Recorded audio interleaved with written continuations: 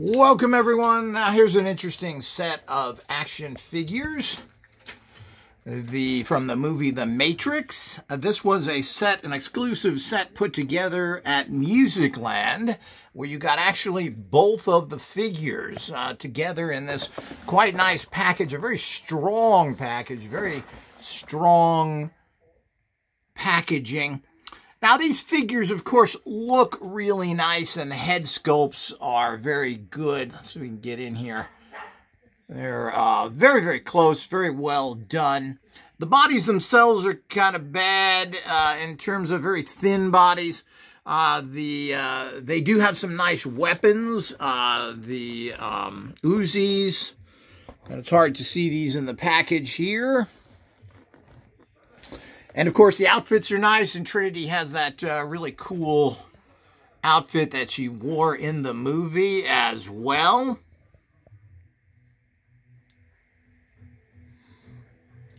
And this actual set's fairly hard to come by now, and it's pretty expensive, but you can pick up the individual ones on the secondary market as well. Let's show you the side of the box. Of course, has the movie images on it and says Matrix.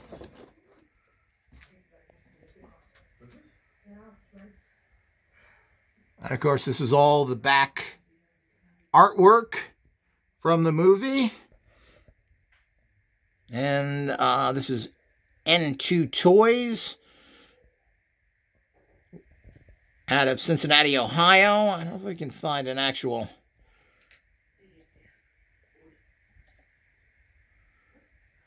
Of course, the movie came out in 2000 or close to that.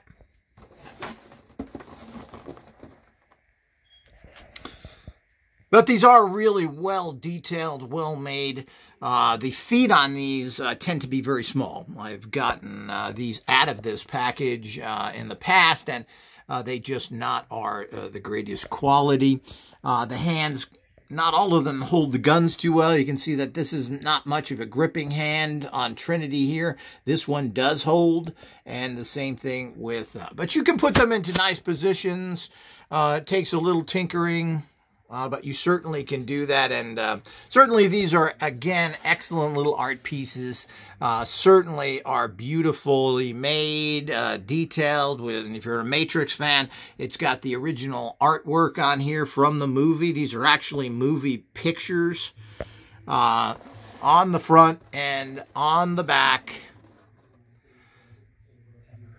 So, certainly a fun item to have, a nice display item. And again, as I said, these are pretty rare. I doubt if they're going to make these kind of large figures for The Matrix again. The movie, all the movies are kind of done with now.